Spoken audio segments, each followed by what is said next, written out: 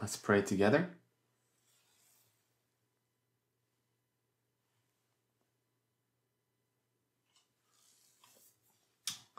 Holy, merciful Father, who loves us, we were far from you in sins.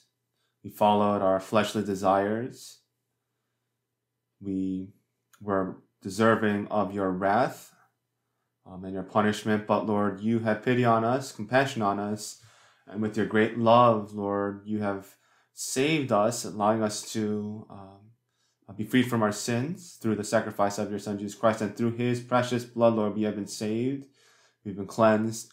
And Lord, we now don't need to receive any punishment or chastisement, Lord. And we thank you for giving us this amazing grace. You have allowed us to become your children, and you have allowed us to, you have given us this great heavenly hope, and we thank you for that as well. Now for the remainder of our lives in our flesh, Lord, we ask that you can allow us to live for your will and for your glory, Lord. We ask that you can work through us and really control our lives, Lord. Allow us not to seek the things of this world anymore, the vain things of this world, and allow us not to follow after the fleshly lust, but allow our thoughts and our minds to be held on to by your power, Lord. We pray for the churches domestically and the churches all over the world. We're pleased to be with them, Lord, and be with each and every one of the sisters as well. Please do give us the appropriate amount of grace. Lord, you take care of our weaknesses. We ask that through your grace and your righteous hands, you can uphold us, and please allow us to become more and more complete in front of you so that we can live more and more appropriately as your children. With this great love and grace that you have given to us, Lord, allow us to preach this grace and love that you have given to us to the people that are not saved, so that your work can be done and so that they can receive salvation.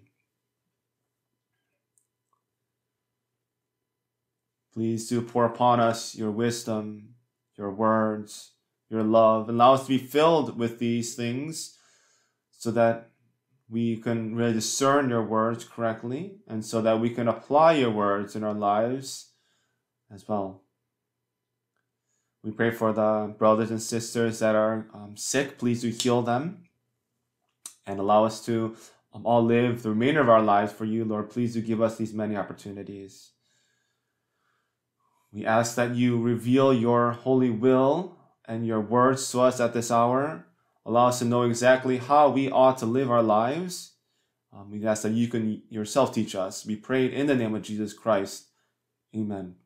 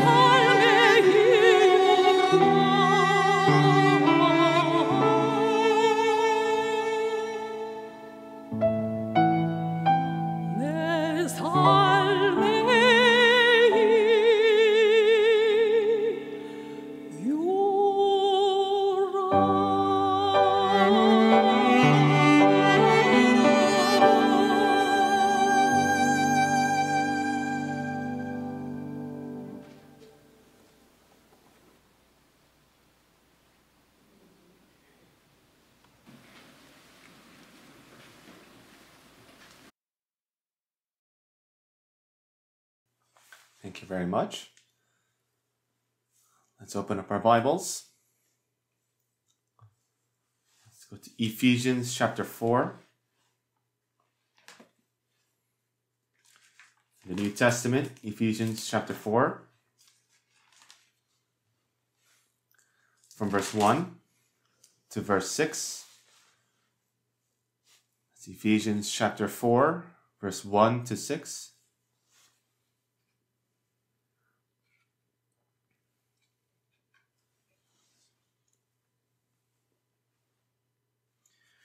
I, therefore, the prisoner of the Lord, beseech you to walk worthy of the calling with which you were called, with all lowliness and gentleness, with long suffering, bearing with one another in love, endeavoring to keep the unity of the Spirit in the bond of peace.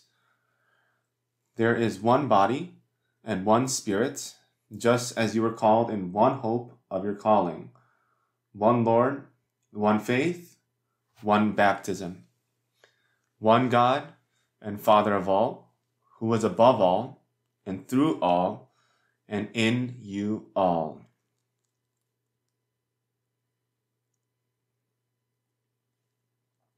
That was Ephesians chapter 4, verse 1 through 6. Just read up to there.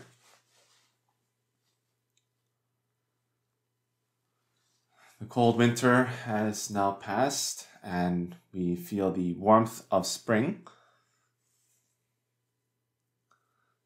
The leaves that seem dead are starting to, the trees, the branches are starting to bud, and we can see beautiful leaves all around. Seems like all of creation is reviving to this spring weather. In this world, there are summer-like days, and there are also winter-like days. There are many persecutions, tribulations, sufferings in our lives. And when those harsh winter-like suffering times pass, we are faced with a very beautiful, glorious day. And those are the days that we really hope for in the future as well. Because heaven, there is no summer. There is no cold winter days. It's very beautiful. And we will be living in the light of God's love eternally. And we will be with God always. The time that we have, the quicker it passes, the closer we get to the day that we will see God. And we know that the days of suffering in this world will soon end, and we will eventually enter into the kingdom of God. We believe in that, and we are thankful. We endure and are patient.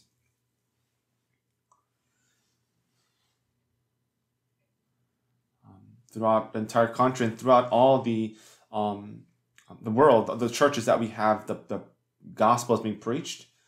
And every single day, people are receiving salvation. We hear good news like this very, very frequently. It's something that we're so very thankful for, and it is proof, yes, that God is working through us. So now we who are saved Christians, we have to know exactly how we need to live. As children of God that have received salvation, we shouldn't live like we previously did, seeking those things that are vain and useless of this world. We should not be living according to our fleshly desires. No, rather, whether we die or whether we live for the Lord and His will and His glory. Those are the things that we ought to live for. We know that the Lord, He is with us and He will help us live in this way. The life of the born-again Christian is not a vague type of life either. The Holy Spirit is with us, and it helps us live our faith lives on a daily basis. It changes us on a daily basis and allows us to live more and more acceptably as a child of God. so that we can soon be those that will enter the kingdom of God. The Holy Spirit helped us in this manner. Before we were saved, we sought after the wicked things, and we were deserving of hell. But after receiving salvation, we now live as children of God, and we have received the right to be the children of God. We have the right to enter into heaven, and He helps us live those appropriate lives. So those, whether you have been saved for a little while or a very long time, there are some people who have been saved in general that live for their own selves, right? For their own flesh. They don't really rely on the invisible strength of God. They don't follow His guidance and live for His will. Rather, what they do is that they seek after the things that they can see, the present things, and those things capture them, and they live in this way. And this is a very big contradiction for a Christian, and it is a very big sin in front of God. And so that is why we saved Christians, we need to think about how we need to live. It's a very important topic to think about, and there are a lot of teachings in the scriptures that talk about this topic as well. We gather together, we learn the Word of God together. And the reason why we do so is to understand the will of God and to understand what the guidance of the Holy Spirit is as well. And it is in order for us to live a proper Christian life. So that is why we are continually learning about how to live appropriately as Christians. Specifically, the title for the sermon today, as previous weeks, is The Life Abiding Within the Lord. And we want to really think about exactly what that means. That is what we're going to talk about today. In the passage that we just read, of course, Ephesians, this book, was written to a Gentile church. There are Christians that were saved in this region, and it was given to them. It is likewise given to us today as well. If we go to chapter 4, verse 1, it says, I, therefore, the prisoner of the Lord, beseech you to walk worthy of the calling with which you were called. Apostle Paul, when he wrote this epistle, he was in Rome. He was preaching the gospel in Rome as well. The Jewish people, they tried to kill him. And even though Apostle Paul, he was a Jew, he had the citizenship of Rome, and he appealed to Caesar. He said he wanted to be judged by Caesar himself. But that wasn't the purpose of his ministry. The Lord, He wanted Apostle Paul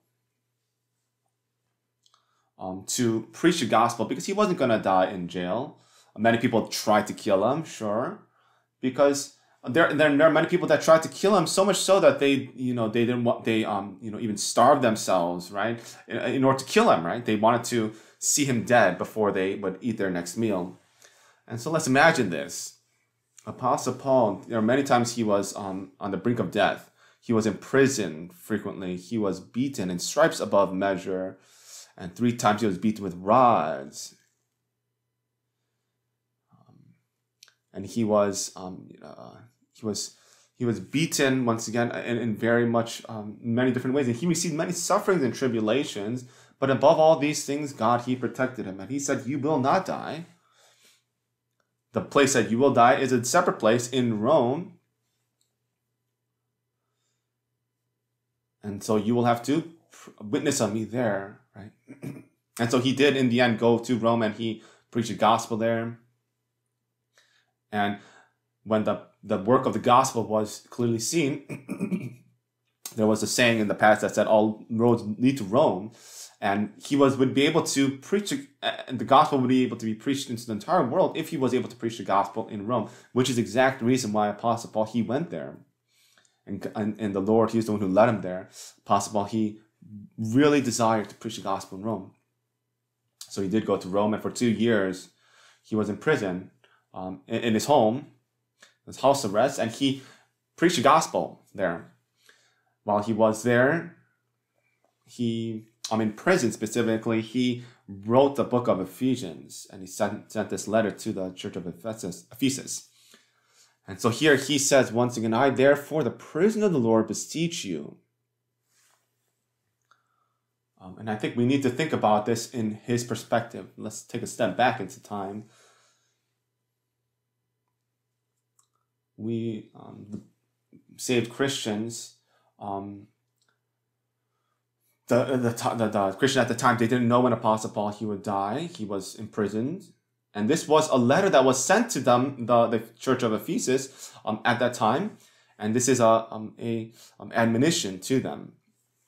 This was like a will-like letter. And to Christians, they were able to feel the love and his great desire to really teach them the right way. It says, walk worthy of the calling with which you were called. The fact that we have received this calling, we know that God, he has called all sinners. If you look at Psalm chapter 50, verse 1, it says, the mighty one, God the Lord, has spoken and called the earth from the rising of the sun to its going down. The gospel had started in Jerusalem and it went to the ends of the earth. And in Matthew chapter 24, verse 14, likewise it says, and this gospel, the kingdom, will be preached in all the world as a witness to all the nations. This was preached to all the world, right? This message was a message that called sinners back to Jesus Christ, to God. Isaiah chapter 44, verse 22 as well. I have blotted out like a thick cloud your transgressions, and like a cloud your sins. Return to me, for I have redeemed you. He says, I have redeemed you already, so come back to me. Right? This is the voice of God. In Isaiah chapter 43, verse 22, it says, look to me and be saved, all you ends of the earth. Right? All you ends of the earth, he says. All the people of the ends of the earth. If you look to me, then you'll be saved. You see, God, he is calling each and every one of us. And when you receive salvation, you answer that calling. You respond to that call. I'm sorry, that was Isaiah chapter 45, verse 22. He calls us and we answer that call. And when we do answer that call, that is when we receive salvation. So once again, it says here, the walk worthy of the calling with which you were called. So that is us, we who have received this calling or answered this calling, right? And we need to walk worthy of the calling. He has called us, and there's a reason why he has called us. There's a reason why he saved us. And we have to walk worthy of that purpose, right? And that is what Apostle Paul here is saying. Our calling, it says, for God did not call us to uncleanness, but in holiness. And just like that, he has saved us so that our thoughts, our minds can change in a holier way on a daily basis, and so that we could become more like Christ. So that we can be ready and be prepared to enter into that eternal glory. God, he has left us in this world to accomplish these purposes. And so, yes, once again, he says to walk worthy of the calling with which you are called. This is a command that the Lord, he has given to us. As born-again Christians, we are his children, God's children, and we need to live acceptably as his children. But the question becomes, how can I live appropriately or acceptably? Do I just go to church back and forth, in and out? No, that's not the case. It's not just that. The Lord, his words, his will, we have to understand it. And then we have to apply it, right? That is someone that we have to become, right? We have to become those that really apply the words of God, the will of God in our lives. Let's go to Colossians chapter 1. Colossians chapter 1, verse 10. Colossians chapter 1, verse 10. That you may walk worthy of the Lord, fully pleasing him, being fruitful in every good work and increasing in the knowledge of God. Here is that you may walk worthy of the Lord. The Christian, as a child of God, must now live and walk worthy of the Lord. This is something that is very, very natural and obvious. It says, fully pleasing him. We have to please him who saved us. The Lord himself, he says, he always did the things that please his Father. In John 8:29 says, the Father has not left me alone, for I always do those things that please him. Right? But when he made the determination to die on the cross, at that time, God, he said, this is my beloved Son in whom I'm well pleased. When he was baptized, the same voice, the same words came out. Even Matthew chapter 17, in the mountain of transfiguration, he met Elijah and Moses, and they were discussing about him dying on the cross, right? And not much of a discussion. We know that Moses and Elijah, they were the representatives of the Old Testament, and they were talking with Jesus Christ at the time, and they were talking to him about how he would die on the cross. And at that time as well, there was a voice that appeared from heaven, and the voice said, this is my beloved Son in whom I am well pleased. Yes, the Lord Jesus Christ, he pleased God to the extent of even dying on the cross, because that's what pleased his Father. And so now we who are saved, we ought to likewise live for him, right? Jesus, he was crucified. He died. He died, and that's how much he loved us, right? Naturally, for us as well, we ought to please God. That is what is natural. In order to, we do our best to please our parents who gave birth to us, right? And who raised us, right? Because they gave us many of these graces. Likewise, we too must do this to our Heavenly Father. Psalm chapter 116, verse 12, it says, what shall I render to the Lord for all his benefits toward me? In other words, we must please God. And so that you may walk worthy of the Lord, fully pleasing him. Fully pleasing him, right? And we must please him in everything that we do. We must glorify God's name in all that we do. It says, being fruitful in every good work, right? So all of the works, or the works that we do now, must be fruitful, right? And good.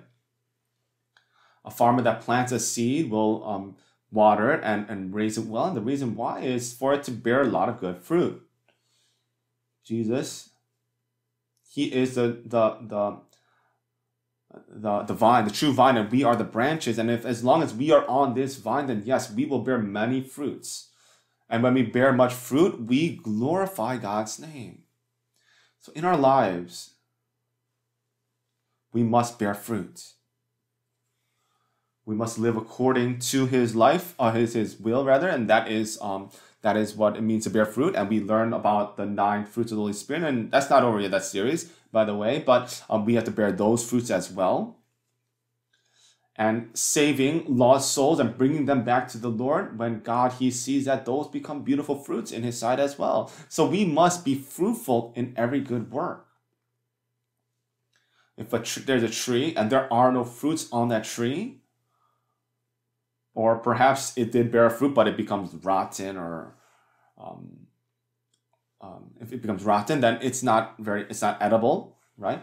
And it does not glorify the farmer who is raising this tree.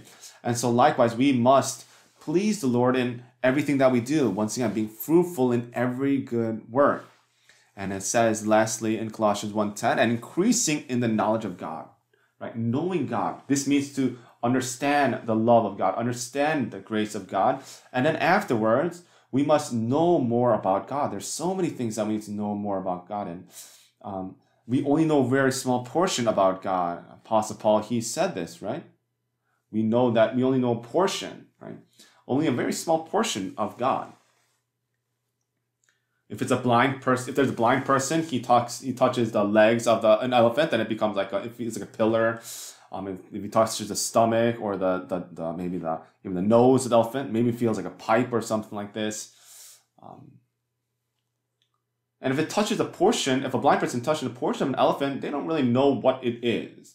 But if the blind man was able to open his eyes and see the elephant, then he would be able to say, oh, this is what an elephant is, how it looks like. And it's very similar in terms of how we know about God. We only know a very small portion of God. Newton himself said, when he discovered all these laws of gravity, he said that what I know about God is like a kid finding a seashell in the great ocean, right? In the great sea, on a beach on a big sea, of course. And one thing that he didn't know, he knew a very small amount, a little bit about God, but he knew that God, he was someone that ruled over the entire world and created the entire universe. He only knew that small portion of God. What God desires of us is for us to know more and more about him on a daily basis. Right? We must grow in the knowledge of God. We must increase in the knowledge of God. Right? As we grow, as we're born in this world and we grow, we learn more about God, about life. Right? When we are first born, we learn about the love of our parents, and then we are protected by our family members, and in the midst of all this, we start to learn what we have to do and what role we have to play in this family. Eventually, we go to school and we learn the education of the world. We become older and older, and we increase in knowledge. And just like that, we who are saved must increase in the knowledge of God, right? And what this means is to become more and more like God himself. We must become more and more like him. 2 Peter chapter 3, verse 18, it says, but grow in the knowledge of our Lord and Savior Jesus Christ. We must grow, right? We must grow in this knowledge. Right? Not only does our head just become bigger in terms of getting more knowledge, but our personality, our character must change as well. And when our character starts to change, our thoughts, actions, they start to change likewise. Some people, they just act any way they want to, and they live according to their own thoughts, their own stubbornness, and they just act any way that they want to. And if you look at those type of people, it doesn't matter how great of a school he went to, what great education he received. People look at that type of person and say, that person is ignorant, he is unsophisticated, right? And they say these things even though this person might be very educated in the worldly knowledge. But the more we know as Christians about God, the more humble we become. And we learn what it means to be gentle like Jesus was. We learn to become wise as well. That is what a true knowledgeable person is, right? And so we need to be a true Christians in front of God. And when we learn more about the Bible, we can become a true person-like person. Right? And so we must grow in the knowledge of our Lord and Savior Jesus Christ. We become more and more like him. 1 Peter chapter 1, it says that through these you may be partakers of the divine nature. We may become more and more like the Lord. Right? How is it that we can copy or go after this divine nature? We just learn more about the Word of God. The Holy Spirit, it changes our corrupt nature and allows us to become more like Jesus Christ. And so that is the reason why he saved us. And let's also go to Philippians, which is right before Colossians. Philippians chapter 1, verse 27. Philippians chapter 1, verse 27. Only let your conduct be worthy of the gospel of Christ, so that whether I come and see you or am absent, I may hear of your affairs, that you stand fast in one spirit, with one mind, striving together for the faith of the gospel. This book, as well, was a book that was written when Apostle Paul, he was in prison. And he says, only let your conduct be worthy of the gospel of Christ. We have received salvation through the gospel, and we must live and conduct ourselves worthy of the gospel of Christ.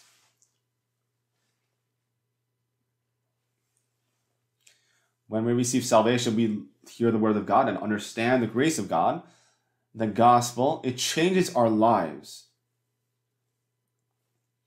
Furthermore, it helps us live appropriately as children. That's why in Philippians chapter 1, verse 5 and 6, it says, "For your fellowship in the gospel from the first day until now." We receive salvation through the gospel, and we have fellowship in the gospel. We must live acceptably and worthy of the gospel.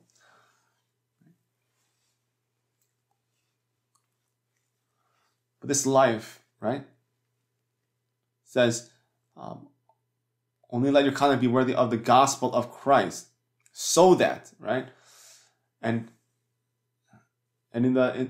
so we have to what it means to live worthy of the gospel of Christ means this: we need to live as citizens, right, appropriately as citizens of what? Citizens of the kingdom of God. And that's why in Philippians chapter 3, verse 20, it says, "For our citizenship is in heaven." And so, yes, as Christians, our flesh lives in this world, but we have to understand that our citizenship is in heaven. Right? We are the children of God, and we are also citizens of heaven. Citizens of heaven. For our citizenship is in heaven. Those people that live in a poor nation, if they get a citizenship in a rich nation, it's a very glorious thing. In the past, if you were a citizen of America, people were very proud. And there are many people that think about it that way even today, right? Because America is a very rich country, a very great country. But of course, there's not, just because you live in America doesn't mean everything is great. Of course, there are the bad things as well. But anyways, for me, there's not really a nation that I want to live in, specific nation. If you go to Switzerland, you can see, like many great, beautiful pictures of Switzerland, right? And it's very beautiful. And, it may seem like a country that you want to live in if you look at those pictures. You see the great, the green pastures, and you see like the calm scenery. But if you go there and live there, yes, it looks beautiful, but do you think it's a very good place to live? No, if you ask the citizens there, it's a very tiring country to live in, perhaps. And, they're not gonna say good things about it all the time. Just because the scenery is nice doesn't mean it's a good place to live. They too have their difficulties in life, sufferings, pains in their lives as well. Everything might be beautiful, but I am becoming older, I'm getting sick, and soon I don't know what beauty really is.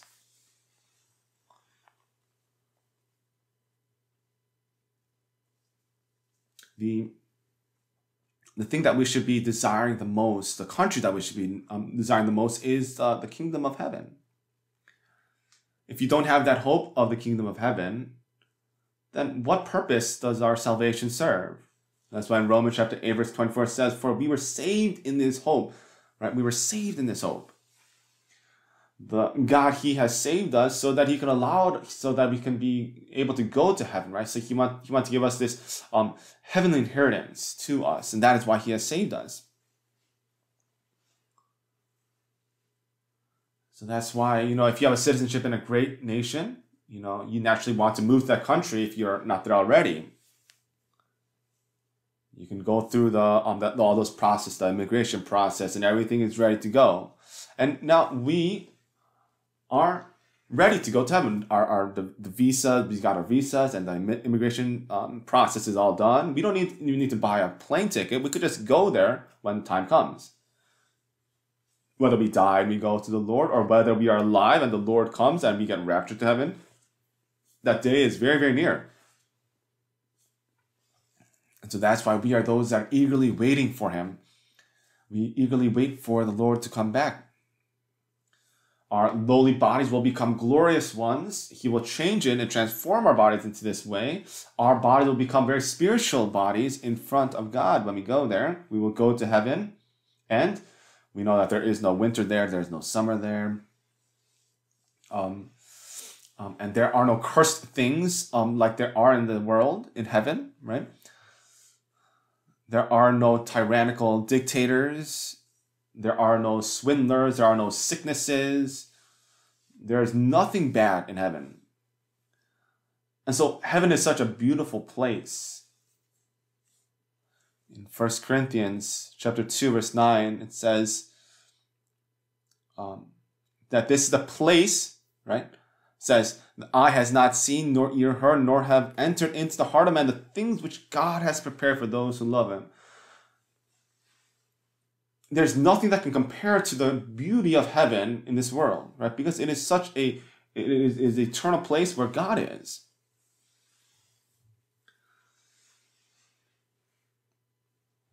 So yes, we have the citizenship to enter into that place, and we desire to go there. We yearn for that place. Do you want to live here longer? Doctors, when they diagnose a sickness or your condition, and they say, oh, you have only 2 years left. You only have a year left or 2 months left to live. Then when you get the diagnosis, does the sky feel like it's crumbling down? Do you fall in despair? If you're a true saved Christian, then you'll say, oh, yes, that day to enter heaven is getting closer. Right? It's better to live in heaven 1 month longer than living here on this earth 1 month longer, right? It is so much greater. People are so afraid of death, and they feel so uncertain, and they think they fall into despair when they think about death. But for Christians, that's not the case. That is the day that our sufferings will end, and we will be able to see the Lord who saved us, right? We will be able to be with the forefathers of faith, right? That is the day that we will meet all of them, and we yearn for that day. And while we live in this world, we must live appropriately as those that are going to go to heaven.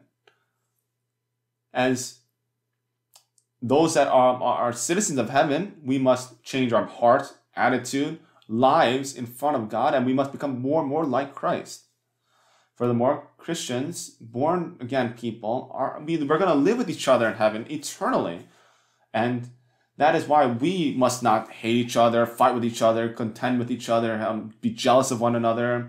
That's not right. Because soon we will stand in front of God, and all of those things will disappear. God's love and his glory will be filled in heaven. We'll be living with each other eternally. So why is it that we're disputing and hating each other over small things? That's not appropriate. That's not correct.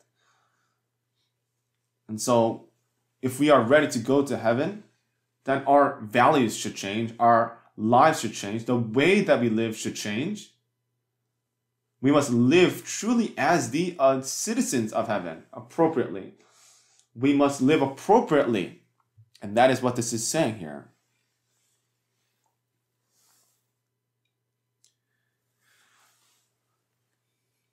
And so those that are saved must live appropriately. Right? Appropriately and worthy of the calling that he has called us with. We must live worthy of that calling of going to heaven. Living acceptably. We must live appropriately as his children, right? So that's why in 1 Thessalonians chapter 2, verse 12. Let's take a look. 1 Thessalonians chapter 2, verse 12.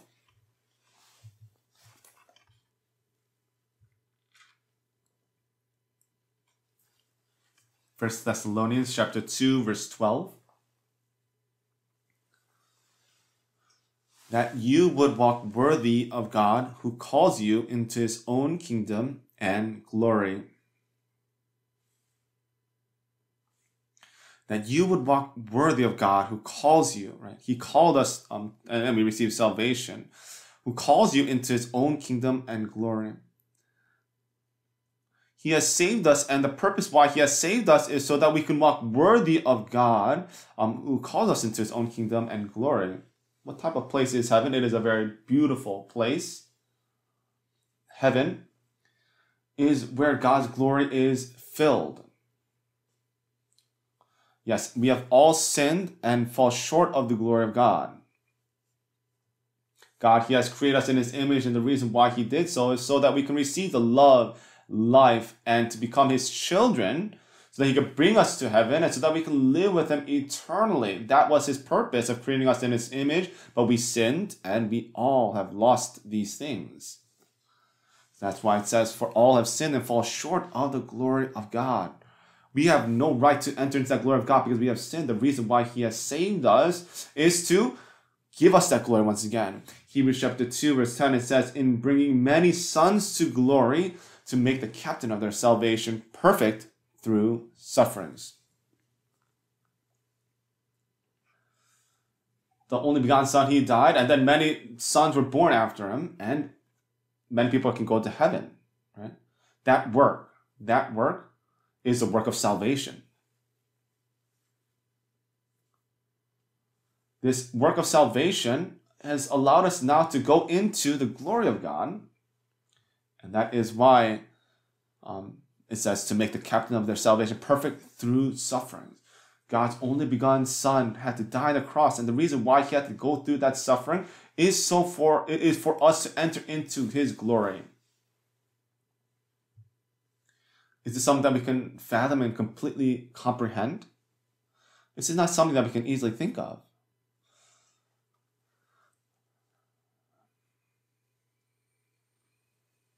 So it says that you would walk worthy of God who calls you into his own kingdom and glory.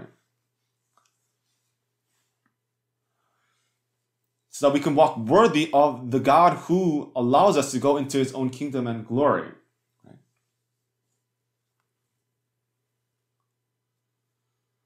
We can't live like the people of this world, following the fleshly lust. We can't go after the things that we see with our eyes, the materialistic things, the fleshly things. We can't live any way that we want to. That is not living a life that is worthy of God.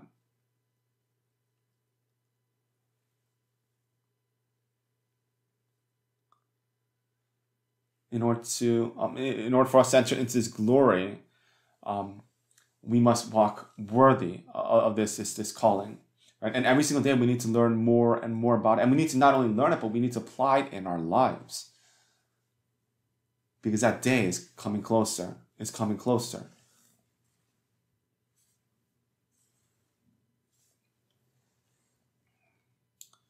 Right? If you have a little larva, going into becoming a cicada, it takes 7 years in Korea. But then for in America, cicadas, they're born every 17 years, right? And like that, we are just these larvas in this world, and we're just in this world living the way that we want to. We go through maybe sufferings, tribulations, and persecution, but soon enough, we will get out of our shell, right?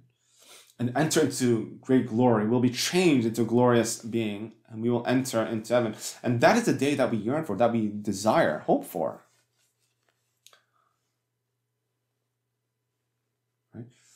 It says once again that you would walk worthy of God who calls you into his own kingdom and glory.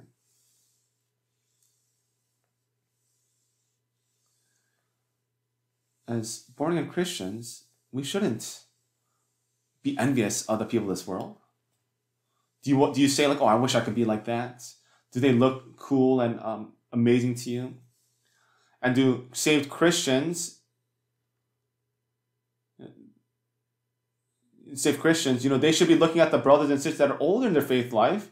But if they look at each other, at brothers and sisters that are around the same level as them, if you will, and say, oh, I'm living a pretty good Christian life in relation, relative to this person, we have to understand that our standard is not man, but it is God. It is the Lord. We must look at the Lord, right? And we must desire to become like him. Jesus Christ, he likewise entered into glory after going through sufferings.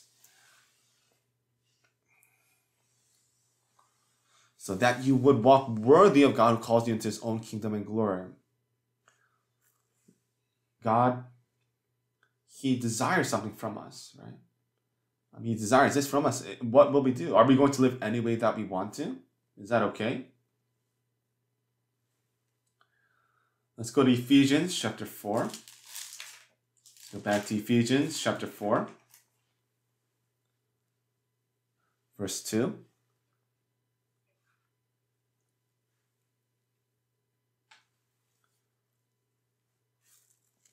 with all lowliness and gentleness, with long suffering, bearing with one another in love. And so we must walk worthy of this calling. Then what is it that we have to do? There's another purpose why he has called us, and it is we know that God, he has gathered his people together, and he said that he would die, right? In John, in John it says this, and we were like sheep who have gone astray, in Isaiah. Yes, and we went any way that we wanted. We turned everyone to our own way, according to our own thoughts, opinions, stubbornness. But after receiving salvation, we are not those sheep that have lost his shepherd, right? Who have gone astray. But now we are sheep who have returned to the overseer or the shepherd, right? And it says that we will be one flock and one shepherd, right? One flock and one shepherd, and he will guide us to the eternal place. He is the good shepherd, and that good shepherd, he takes care of us, he protects us, he leads us, and we are in this flock that the shepherd is taking care of. We have become one. We have become one. And we talked about this last time as well. But to become one, this is something that we want to really focus on. But the Lord, before he was crucified on the cross, it says, just as I am one with my Father, he wanted to become one with them as well, his disciples. And he prayed this type of prayer multiple times. And so we saved people are one in one flock now. We are under one God, right? We are one citizen, one people under. We are citizens of one country, and so we are one.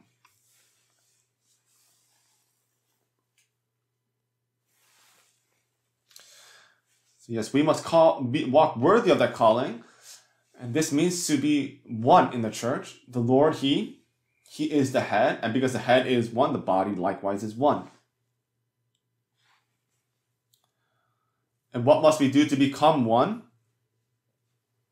There's a purpose of becoming one, right? That's the other reason. That's another reason. It says, with all lowliness and gentleness. So what is that we must do? In order to become one, we must have gentleness and lowliness. Before receiving salvation, we were very prideful. We lived according to our own stubbornness, our own ways, whatever we wanted to do, no matter what happened to other people. Right? That is arrogance or pride. Satan, he was very prideful and he got kicked out of heaven. And he's the one who is dragging people to hell. He is the epitome of pride and arrogance. And people sin because of their pride, right? They want to step over other people and be successful themselves. But humility and lowliness is really deeming other people, considering other people higher than themselves, right? And really glorifying, exalting them. Matthew chapter 11 says, take my yoke upon you and learn from me, for I am gentle and lowly in heart. Yes, the Lord, he was very, very gentle. And he was he silently obeyed God. Right? No matter if people reviled him or hated him or did whatever to him, whether they struck him or did any of these things, he was silent. Right? He didn't say, I have no sins. Why are you trying to kill me? No, he didn't say this. He didn't say this is so unfair. Nope, he didn't say that either. Right? It says when he was reviled, he did not revile in return. When he suffered, he did not threaten, but committed himself to him who judges righteously. Yes, until death, he was very silent, quiet, right? That's what it means to be gentle, right? Or we can say being kind or being very soft, right? But the gentleness that Jesus is talking about is being silent and being obedient to God's will, regardless of the situation that is given to us. And even in the church, there are some people that are very opinionated and they judge other people. And people try to, bring people down. They have conflicts. They hate people. They're envious of others. This is the exact opposite of being gentle, of being lowly.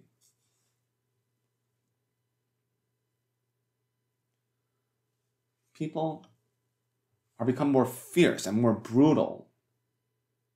In 2 Timothy chapter 3, it talks about certain characteristics, traits of people at the end times. It says they'll be disobedient parents. They'll be unthankful. They'll be brutal. They're very, very brutal, people are. They're traitors. We betray our friends. For our own benefit, we do these things, right? And so there are people that are so fierce, so brutal. If you just touch them, soft and quiet people, gentle people, they are, even gentle people that seem gentle on the outside, when you touch them and kind of handle them the wrong way, then they are very fierce. They have a fierce reaction, right? It's like cats at home, right? Some cats may seem very calm, but then you just poke them the wrong way and they get very brutal, they get very scary. They have this type of nature inside of them, this temperament. Some people, they may seem very gentle normally, but yeah, you poke them a little bit, maybe you just if you just touch them the wrong way, you grind. They show their brutal or their fierce side of them, and you realize that people have this. Everyone has this. And so I was going down to Busan in Korea, and it was on a train that doesn't run anymore, but and in the seat right next to me, there was this woman, and she was the wife of this one man, and she was wearing the Korean traditional wear, and she was wearing white shoes, and she was just dressed very beautifully, and she was dressed very calmly and very gently, but there was this one man who was a businessman. He was selling some stuff in the train, and he stepped on her shoes. And she's like, "Are you crazy? Out of mind? You're out of mind? Out of your mind?" And I was so shocked to hear this woman, shout like this, because she was very calm, right? She just completely flipped, and she just, swore all the swears that she could think of, every single curse word that she could think of. It was very scary. All of a sudden, it was a sudden change. And so when you handle people the wrong way, if you treat people the wrong way, this type of stuff come out. Gentle people, someone will say like, "Oh, I'm sorry," and the person who's gentle will say, "Oh, that's okay, no worries." And I could just just wash it off, or I could just kind of get rid of the dust or whatever, dirt. But many people are very, very fierce and brutal, and everything just comes out of them when they're treated the wrong way. Right? They're brutal. Should I try this on everyone here? To see how everyone reacts. So we need to be lowly and we need to be gentle. These are pairs. Right? A person who is lowly is gentle, and a person who is gentle is lowly. Another word for lowliness is humility. But anyways, they are very, very, very, very low. They're very, very humble. Right? It's not exalting themselves over other people, but rather it's really lowering themselves over under people. The Bible talks a lot about the humility and the lowliness, the gentleness of Jesus Christ.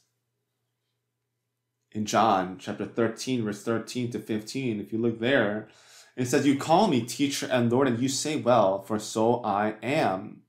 If I then, your Lord and teacher, have washed your feet."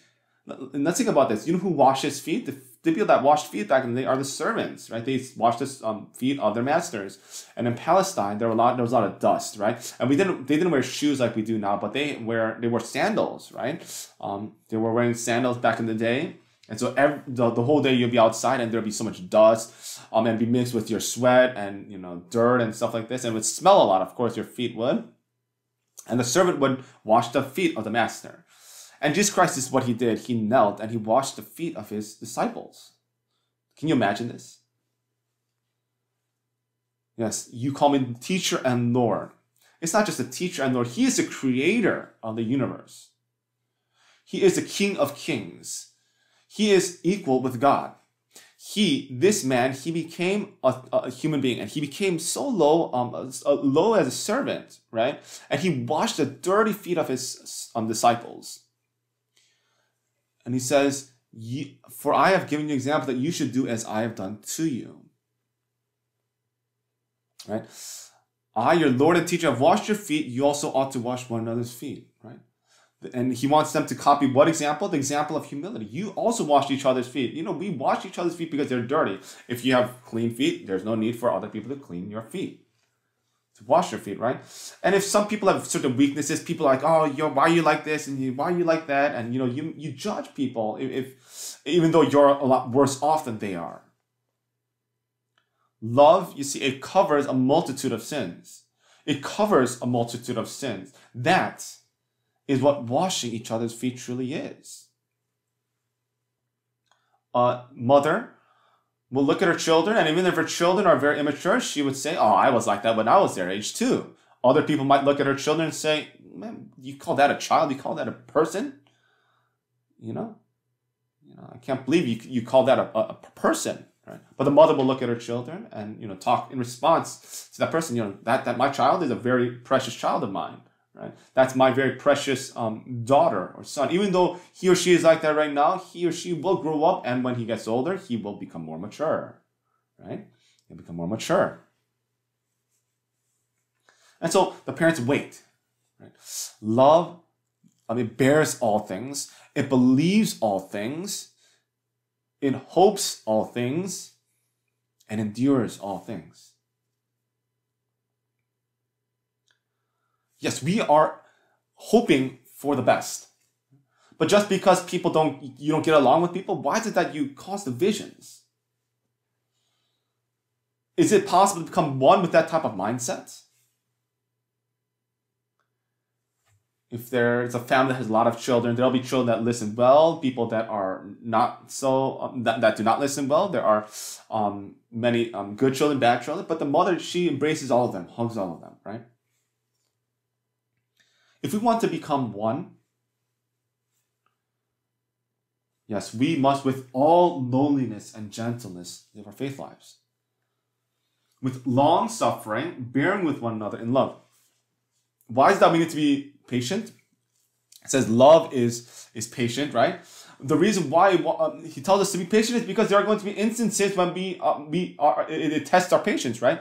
If you are tested at your patience and you say, I can't be patient any longer, then what will you do then, right?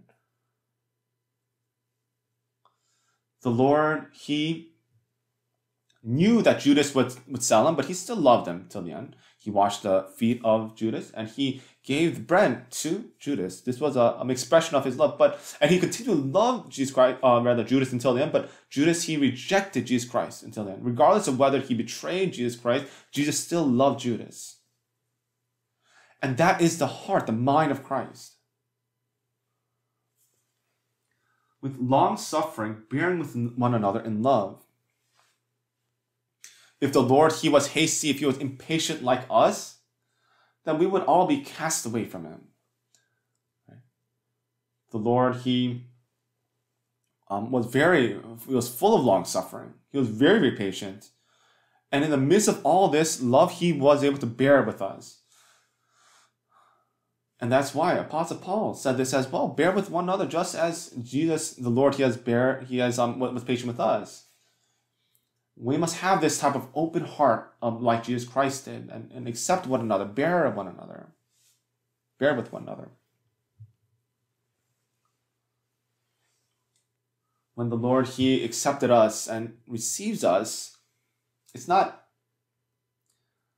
because we have no problems. It's not because we are perfect. No, he unconditionally loved us, right? He loved us without any conditions, and he embraced us.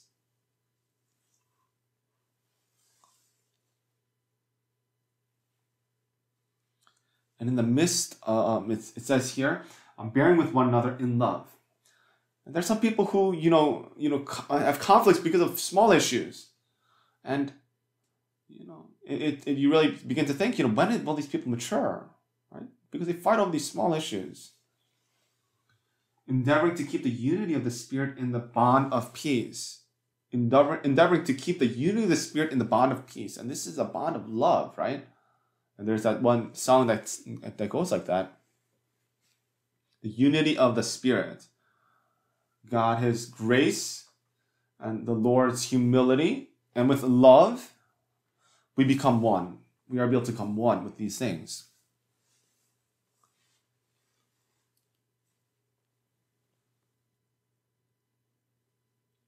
Endeavoring to keep the unity of the Spirit in the bond of peace. To become one, what do you think? When we look at the born-again Christians, our brothers and sisters, are you able to bear with one another in love? Or do you choose and you just choose people? Oh, that person, because of this, I'm not going to accept them. Because of that, I'm not going to accept him. Maybe this person I like, so I'll get a little closer to him or her. Do you just select, pick, and choose who you want to be close to? That is purely a fleshly thing, a humanistic thing. And that it could become, you can have that type of humanistic love towards people. But you need to open up your heart. Regardless of whether they are good or bad, whether they're educated or not, whether they are have good character or bad character, even though they have flaws, we need to love each other because we are all saved and we are going to be living with each other eternally in heaven. And because of those reasons alone, we must forgive one another. We must bear with one another. We must endure. We must be patient with one another. And only then will the Holy Spirit will we be able to endeavor to keep the unity of the Spirit in the bond of peace. If the Lord, He accepts us, why is it that we cannot accept each other? Let's go to Philippians chapter 2, verse 2 and 3. Philippians chapter 2.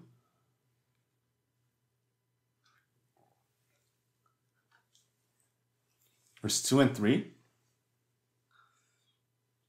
Fulfill my joy by being like-minded, having the same love, being of one accord, of one mind. Let nothing be done through selfish ambition or conceit, but in lowliness of mind, let each esteem others better than himself. So why is it that Apostle Paul, he wrote these words to the church of Philippi? The church of Philippi had many brothers and sisters that tried very hard. Right? It was a very exemplary church. They were united in preaching the gospel with Apostle Paul, and when Apostle Paul he was imprisoned in Rome, they supported him with the things that he needed. And if you look at Philippians chapter 4, it says, "Help these women who labored with me in the gospel." And Philippi, the church of Philippi, it started with Lydia in Acts chapter 16, verse 14. You see there, she opened up her house, and she said, "If you see me as a person of God, then please come into my house. Judge me to be faithful to the Lord. Come to my house and stay." And so that's why Paul, Silas, Luke, they went into her house and stayed with her. And they stayed at the house of Lydia, and they preached the gospel. And so the church of Philippi started in Lydia's house. But it wasn't only Lydia that was very supportive. There were a lot of sisters as well. In our age, there are a lot of our churches that are established because our sisters, were there. Yes, woman, she committed sin first, but she is also the one that will receive salvation first. Actually, there are a lot of instances like that, at least. Even at the time of Jesus Christ, the women were the people that really supported the Lord. They followed the disciples and Jesus Christ. It wasn't. There weren't many men. There were many women, even that went to the point of the cross. Right? It was the woman that went to the tomb of Jesus Christ, even though the disciples they all were scattered. These are the people. The women are the ones that were in front when it came to preaching the gospel. Of course, they preached the gospel very diligently. But they're so opinionated as well, sisters are, many times. And so that's why the church of Philippi, the sisters, had contentions with one another. Yes, they were very diligent in preaching the gospel.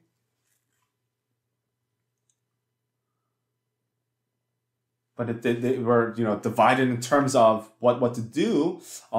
And they wanted their voice to be heard. Right? And that's what the issue was with this church. You want to, voice your opinion. You want people to hear your opinions, and you want to be the best, right? If people are not like you, then there will be disputes and conflicts. And so that is why Apostle Paul here, that is exactly the exact reason why he said, it says, being like-minded, right? Please be like-minded and also have the same love. You have received the love of God, but the love that we have received from God is not a humanistic love, because a humanistic love is if someone loves you, you love them in return. If they hate you, you hate them in return, right? It is so conditional, that love, that humanistic love. But the love of the Lord is an agape love, right? There is no condition. It is an unconditional love. It is a perfect love. It is an eternal love. It is a love that has no deceit or lies in it. That love, right? We must have the same love, which is the love of the Lord. Having the same love, being of one accord. What does that mean? So what they think about exactly what it is that God wants us to do. If we all think that way, there will be no problems, right? Being of one accord, of one mind. Okay? Of one mind. What mind is that? It is the mind of Jesus Christ. Let this mind be in you, which was also in Christ Jesus. In verse 5, that's what it says. Let this mind be in you, which was also in Christ Jesus. And that's what Apostle Paul was saying here. It's like, have this mind in you, right? Let nothing be done through selfish ambition or conceit. Because where there is this type of conceit or selfish ambition, there is, there are people that try to boast or brag about themselves and try to get on the top. So it says here to let nothing be done through selfish ambition or conceit. But it continues on in verse 3 and says, but in lowliness of mind, let each esteem others better than himself. Only then will we become one. So becoming one, this is so very important.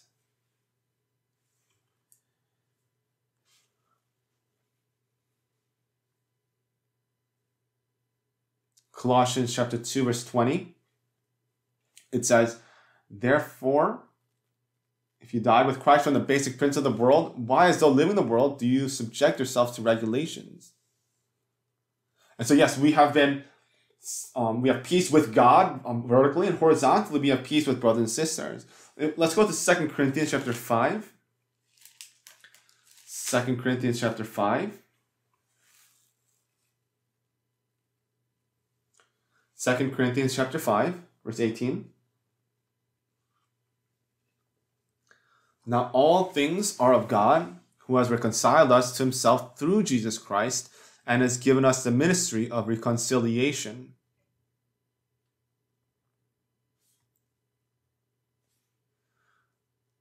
Who has reconciled us to himself through Jesus Christ. God, through Jesus Christ, through his death on the cross, we have this death has allowed us to be reconciled with God. Right? We have peace with him, reconciliation, right? We have this with him, and has given us the ministry of reconciliation. This is very important here, right? Not only has allowed us to become reconciled with him, but he has also given us the ministry of reconciliation as well. He has given us this ministry. We preach the gospel,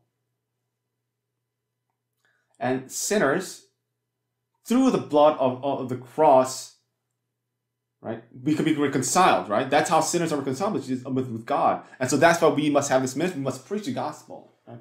We who were enemies of God have now become reconciled to him. Through Jesus Christ on the cross, all of our sins are washed away, and he brings out his hand. He gives his hand to us, right? And says, let's be reconciled.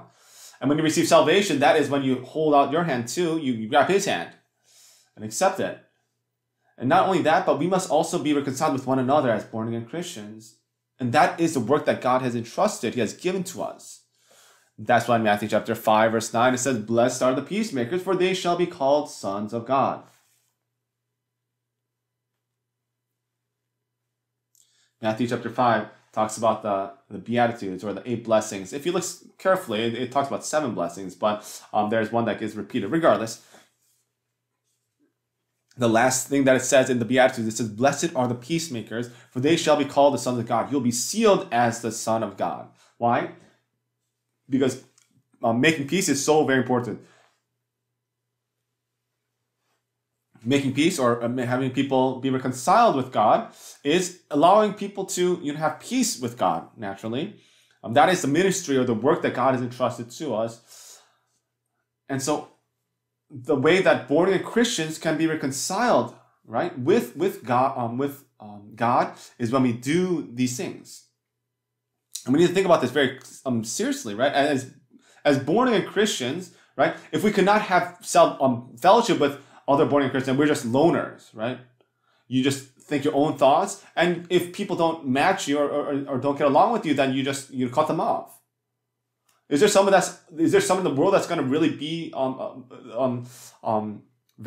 going to get along with you 100%? No, right? Of course not. And so it is through the grace of God, through His love, that He accepted us, and just like that,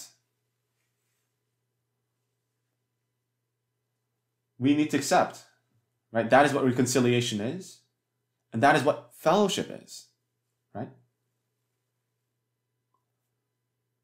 You don't just have fellowship with the people that you get along with. No, that's not true fellowship. Just because we are saved, that is reason enough to have fellowship, right, with other brothers and sisters. And that is proof, if we're able to have fellowship with brothers and sisters that we do not get along with, that is proof that we are the children of God. 1 John chapter 3, it says, we know that we have passed from death to life because we love the brethren. We have passed from death to life. And the evidence of that, what is it? It is that we have loved the brethren, the brothers and sisters. But a born-again Christian, you can't have fellowship with that born-again Christian. Why? Because that person doesn't want to open his heart or her heart with other people, to other people. Because there's no one who gets along with him or her, right? But there's no one like that in the world that gets along with you 100%. If you have that heart, do you think God, He will accept you? Why is it that, the heart of saved Christians are so small? Blessed are the peacemakers, right? And that is how the people that are peacemakers gather together at church, right? And it is through that the Holy Spirit makes that gathering united, and that is a gathering of the church, of the born-again Christians. It says, for they shall be called sons of God. That is the proof, the seal of the evidence that the people are the sons of God. That's not how you become the son of God, but that is the evidence that you are the son of God.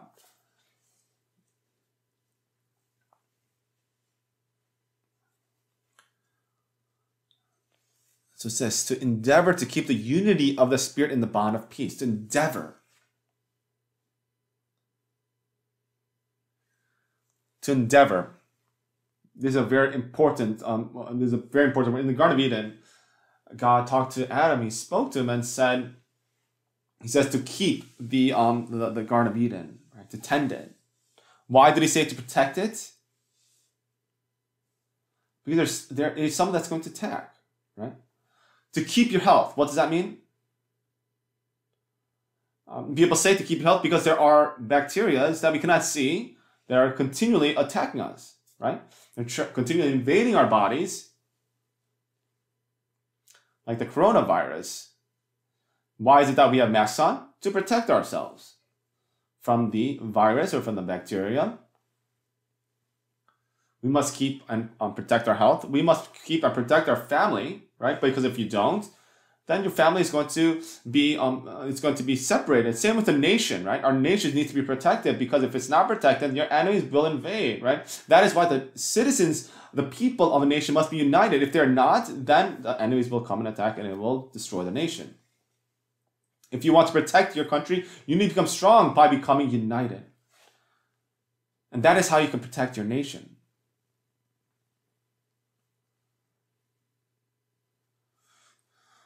Why does it say to endeavor to keep the unity of the Spirit? It is because, yes, Satan, he cannot take our salvation, but he can destroy our faith lives, and he can destroy the work of God. How?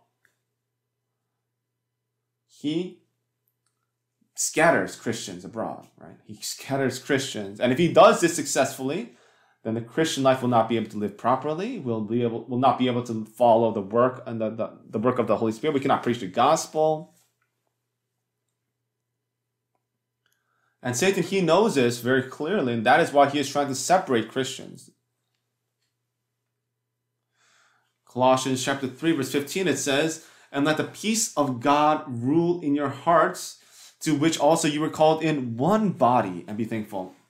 And let the peace of God rule in your hearts, to which also you were called in one body. Yes, peace was fulfilled between us and God first, and then the peace must be fulfilled between us in the church, and he has called us in one body. In order to become one body, he has called us so that we can be one body. Right? Why are these verses repeated over and over again? It says, and be thankful in the end, right? It says not to complain and have disputes, be thankful. Saved Christians must always be thankful, regardless of the situation that is given to them.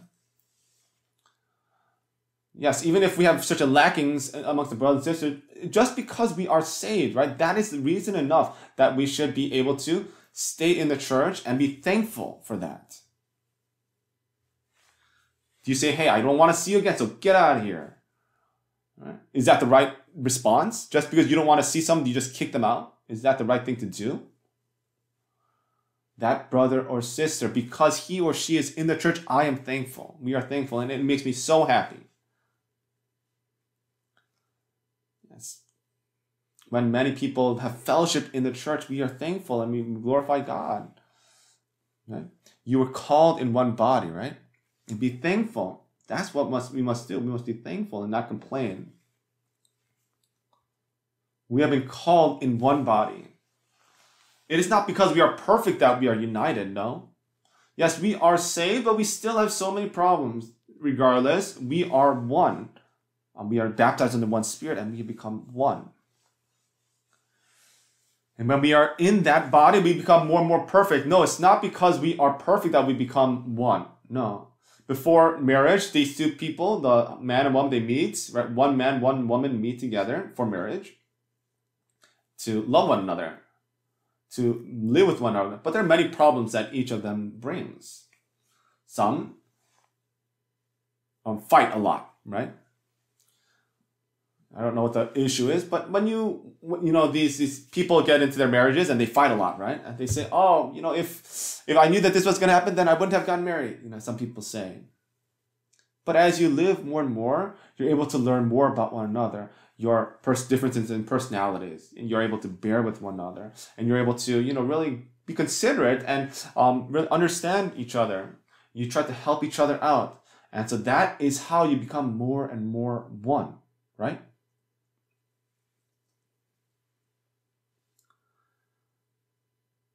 Are we all similar because we all receive salvation? No, there's so many differences that each and every one of us have. Then what are we supposed to do? Do we have to continually point those things out? Do we have to always say that's a big problem because of those small things? No. We must be patient with one another. We must give in. We must understand each other. We must try our best to help each other out. And in the midst of all of these things, slowly but surely, we will become more and more like Christ, and we will become united. That is what a church is.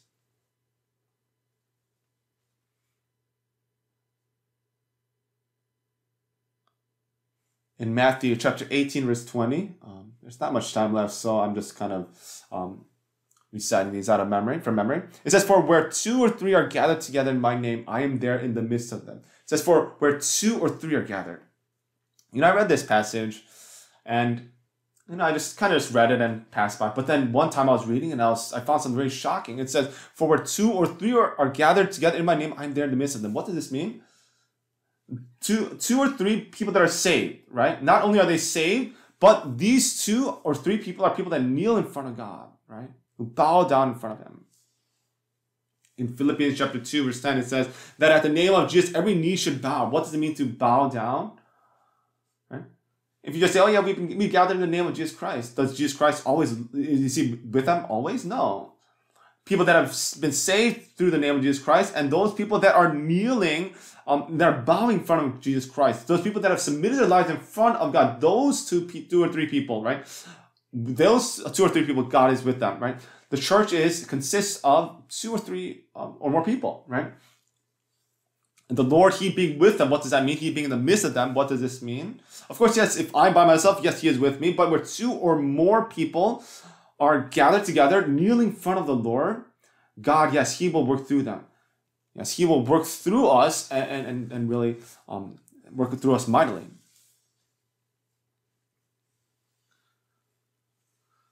And so let's go to Ephesians to read this passage. Let's go to Ephesians chapter 3, verse 20.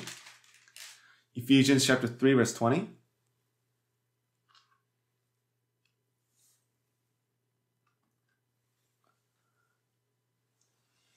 Because of the coronavirus, I'll just read by myself. Please read it in your heads. It says, "Now to Him who is able to do exceedingly abundantly above all that we ask or think, according to the power that works in us."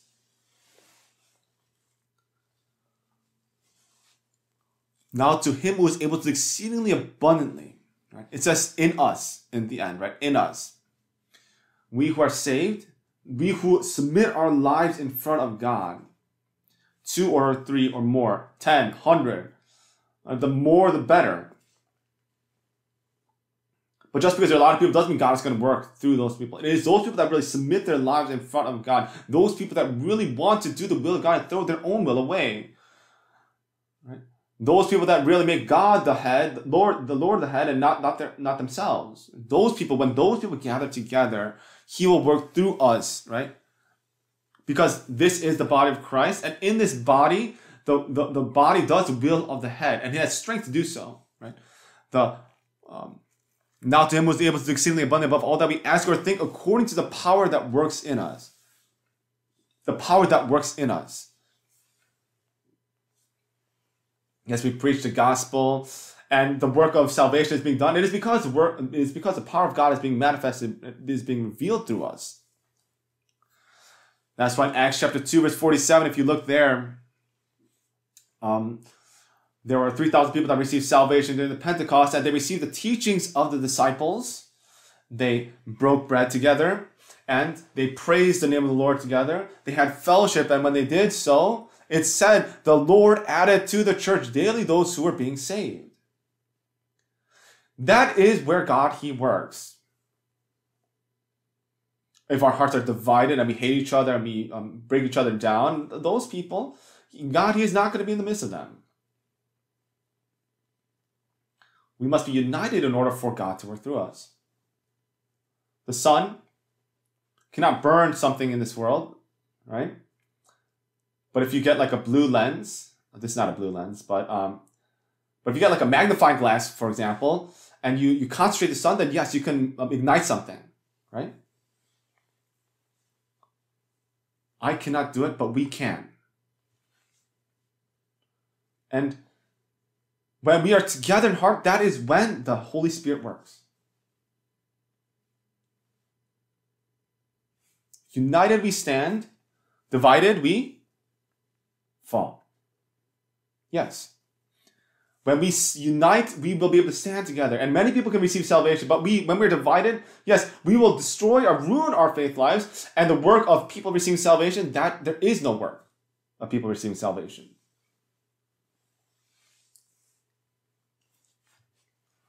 And so that is why we must endeavor to keep the unity of the Spirit. The Lord, Satan, he tries to ruin this, right? And that is what he's doing. That is why we must endeavor to do this. Adam was not able to do so, and that is why the Garden of Eden was destroyed. It's gone. It disappeared. And there was a problem that Adam had with God. Sin entered into the world, and this work, this painful work, history started because he couldn't keep the Garden of Eden. And that's why we now must keep the church. We must understand that it is because of me and my disunity with the church that I can destroy the work of the church. Endeavor to keep the unity of the Spirit, it says. And this is applicable to all saints, right? This is a command that the Lord, He Himself has given to each and every one of us. We must keep it. We must endeavor to keep it, right? Continually, we must try.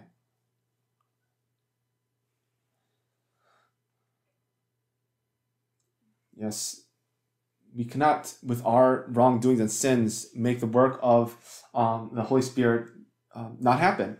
Our selfish actions, jealousy, wrath, envy, and because of our humanistic feelings and the contentions we have, laziness, and all these other sins, right? The false doctrines, all of these things prohibit us from becoming united, and will therefore not allow the Spirit to work through the church. Endeavor to keep the unity of the Spirit in the bond of peace. It is a command, okay? And that is what we have to do in the church. It is for me, it is for the brothers and sisters, and it is for the lost souls that are not yet saved, right? This is what we must do. Your opinions, your thoughts, your stubbornness, your emotions, don't reveal those things. Because if you do, then you're a person that is full of pride and contention, disputes, and there is no end to those things. That is wrong. We must do our best to not break the unity of the Spirit, because if we make a mistake, then yes, we might be the people that break this unity. I'll stop here because I think if I talk too much, then you'll forget it all. So we'll continue next week. Let's pray. Merciful Heavenly Father,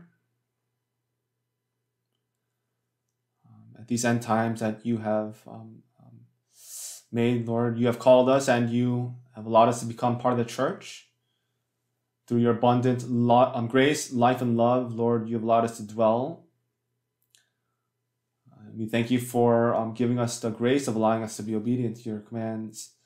Lord, we know that you are with us, and we ask, Lord, that the Holy Spirit can help us become more united. And we thank you for the grace that you have allowed us to do your work. Lord, allow us to walk worthy of the calling that you have called us with, and allow us to, with a lowly heart, a gentle heart, serve you, and with a heart of long-suffering, allow us to bear with one another in love. With the power that you give to us, Lord, allow us to do your good will, your holy will. We ask that you can guide us in this manner. We know that you are our Father, and we have the same faith as brothers and sisters. And for the remainder of our lives, Lord, we ask that you can rule over our lives. We ask that you can protect us and keep us, so that Satan does not work through us, so that he does not break the peace within us, Lord. We ask that you guide us through our entire lives, and we pray in the name of Jesus Christ.